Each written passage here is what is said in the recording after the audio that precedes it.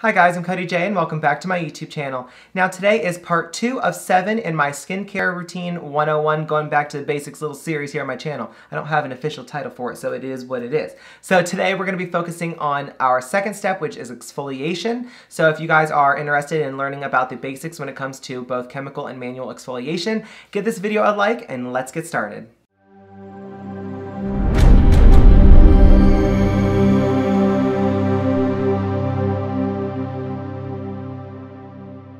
Okay guys, so like I said, today is part 2 of 7 in my Back to Basics skincare routine series here on my channel. If you like this type of series and this video specifically, please make sure you give it a big thumbs up down below. It really definitely helps me out a lot. So today we're going to be talking about exfoliation. Now there are 2 types of exfoliation that we're going to talk about, and that is manual exfoliation and chemical exfoliation. So like I said in my first video, if you've seen it already, I'm going to try and keep these videos relatively short. I don't want them to be super long since this is a series. I just want to give you all of the information in a way that is easy for you to understand and apply it to your skincare routine, and if you don't have one, it'll help you create one.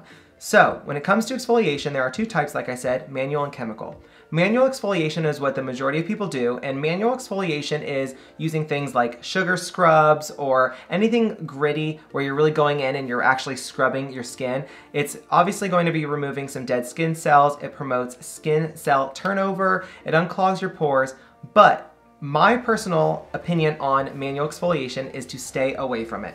Now, obviously not everyone can do a chemical exfoliation, and I will get to that in a moment, but with manual exfoliation, it's typically a lot cheaper to do. Another type of manual exfoliation is like microdermabrasion. That's a little bit more advanced, not something people typically do every single day. So with manual exfoliation, although it does a decent job at removing any buildup and, you know, just nastiness in your skin and just getting rid of dead skin cells, brightening your face, it does do a good job at doing all that, but you run the risk of micro tears in your skin, which are little tiny little microscopic tears in your skin that you don't really see, you know, with the naked eye. But what that does is it allows your skin to get infected a little bit more easily. So oils can get into it, just, you know, dirt, debris, bacteria. You can cause a lot of issues immediately as far as acne is concerned, but also it's been proven to prematurely start aging your skin. So it's definitely not something I would recommend for people to do. You know, if you're going to manually exfoliate with like a sugar scrub, for example, then once a week max is all I would say to do. It's definitely not something that you need to incorporate into your skincare routine every single day. If you're literally rubbing your face with something gritty like that, it's going to start being like sandpaper and it's just going to start damaging your skin. There is such a thing as over-exfoliating. So when you over-exfoliate your skin, you're not giving your skin any time to regenerate the cells that were just removed. So you're just going down lower and lower and lower down your skin layer levels to where you shouldn't be at in the first place. And you're also going to start compromising what's called the skin barrier or moisture barrier, which is just a combination of moisture and oils and just fatty acids, things that belong on your skin. It protects your skin from free radicals and the environment. So it's definitely not something you want to damage. So when it comes to manual exfoliation, you do run a much higher chance of damaging your natural skin barrier than if you did chemical exfoliation. So definitely something I would really want you guys to start thinking about a little bit is, are you manually exfoliating your skin? And if you are you doing it too much? So one of the worst, and I do mean worst, products when it comes to manual exfoliation that I see a lot of people using are walnut scrubs. Walnut scrubs cannot be broken down to a small enough level that it's not going to damage your skin. So even with like Kylie Skin, I'm sure a lot of you, hopefully, had heard about the issues with Kylie Skin's walnut scrub. So a lot of people were having issues with the Kylie Skin walnut scrub because it was damaging their skin. They were getting very irritated. It was increasing their sensitivity overall because they're just pretty much rubbing their skin raw. And like I said, it will cause micro tears to your skin. And like I said, it can start prematurely aging your skin, and it does not do anything good for you in the long run. So it's not something I would ever recommend anybody use. So if you have one of those St. Ives walnut scrubs, please, just for me, for little old me, just throw it in the trash. Just throw it in the trash and get something different. So the second type of exfoliation is chemical exfoliation. In my opinion, chemical exfoliation is the best because not only can it go to a deeper but appropriate level of your skin, it's so much less harsh on your skin, and there are not nearly as many negative side effects as there are with manual exfoliation. There are a lot of things like micro tears that you don't have to worry about at all because you're not scrubbing your face with something. I also just think it does so much better when you're using chemical exfoliants because you're combining it with other products, both pre and post chemical exfoliant. So all together, everything just works together really, really well and gets you the results that you want. So not only will it get you the results that you want, but you're most likely gonna see results a lot faster because chemicals obviously are gonna be a lot more strong than something more manual like a sugar scrub. So I have my little phone here and I have some products that I have either used or currently do use, and I just have them all here because I use a lot of products, so it's easy for me to forget them, and I wanna make sure I give you the exact products I use, just because it's something that I can personally speak on. Now, again, everyone's skin is different, everyone reacts to things differently. What works for me might not work for you and vice versa, so please just keep that in mind. So two of my favorite products are the Paula's Choice 2% BHA Liquid Exfoliant, and it has salicylic acid in it. Now that product is really good because it's not super strong, but it's not super weak either. You definitely start seeing results in a timely manner, but it's not strong enough to make you really sensitive to anything, and it's not weak enough to make it feel like you're not getting any results. Salicylic acid is a proven ingredient that really destroys bacteria, and it really is a good ingredient to use. Now, you gotta be careful with certain products when it comes to salicylic acid because there are products like Proactive, which I do not like at all. Proactive disgusts me. I did a video on it, it'll be up at some point, but the way they use salicylic acid with other products is just a bad combination, and it's too much and it's too harsh on the skin. So when you just have a little bit of salicylic acid like this product has, it's enough to be efficient without really damaging your skin, especially if you use it appropriately. Now, just like with manual exfoliation, you don't want to over exfoliate when it comes to chemical exfoliation either, because you can still damage your natural skin barrier and you can damage your skin in general, and it's just something you don't want, obviously. Now, another product that I use once per week that I love so much is from The Ordinary. I'm sure all of you have seen it on TikTok. People misuse it and then they complain that their skin is damaged and terrible, and it's just because they don't follow directions.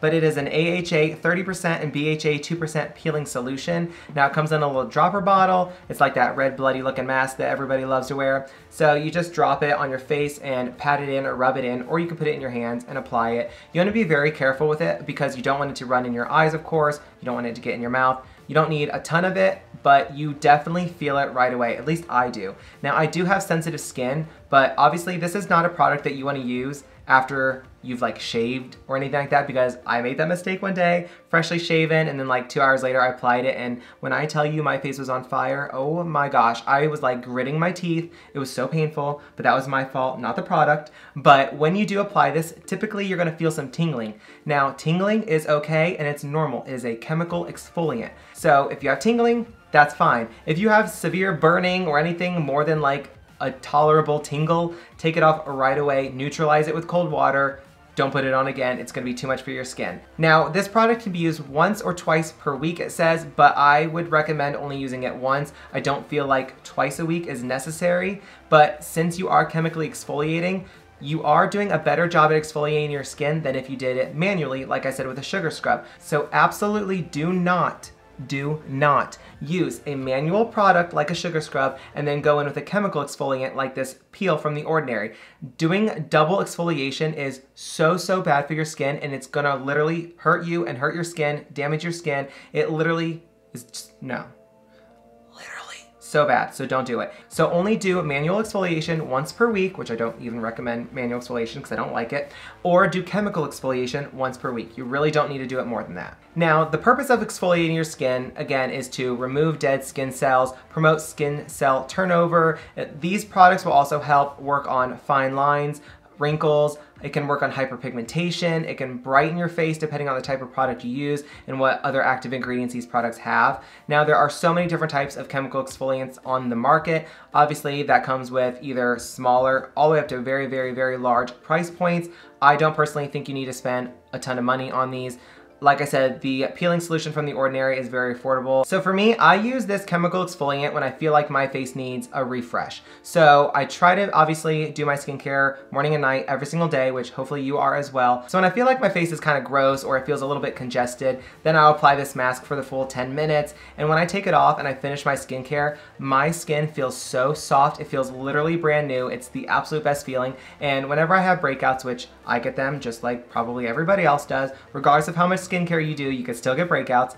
I'm no different. So the other night, like I said, I tried out a lot of new products. I had pretty bad breakouts after that. I used this mask and literally the next day, almost all my little dots were gone. So it's a really good product, but just make sure that when you're using chemical exfoliants that you do them properly. Read the directions, follow the directions. don't overuse them, and don't misuse them. So if you're not exfoliating your skin, or you're not using a chemical exfoliant at least, please start to do that. Find something that is affordable, that fits your budget, and start doing it. If you have any questions on any other type of exfoliants or specific products in general and you would like my opinion on them, please comment them down below and I will of course answer all of your questions like I always do. I just think that chemical exfoliant can really make a huge difference, especially if you're somebody who suffers from acne. This could be life-changing for you, and it's something I highly, highly recommend you start doing. So that's pretty much my little spiel when it comes to exfoliation. So like I said, if you have any questions, comments, or concerns, let me know in the comments below, and I will, of course, answer them. If I don't have the answer right away, I will find out the answer and get it back to you as soon as possible. But that is all I have for part 2 of my 7-part skincare series here on my YouTube channel. So if you enjoyed today's video, please make sure you give it a big thumbs up down below. Click that big red subscribe button so you can join my YouTube family. Turn on my YouTube video post notifications by clicking that bell icon and switching it to all. And I thank you guys so much for watching today's video, and I will see you in part 3.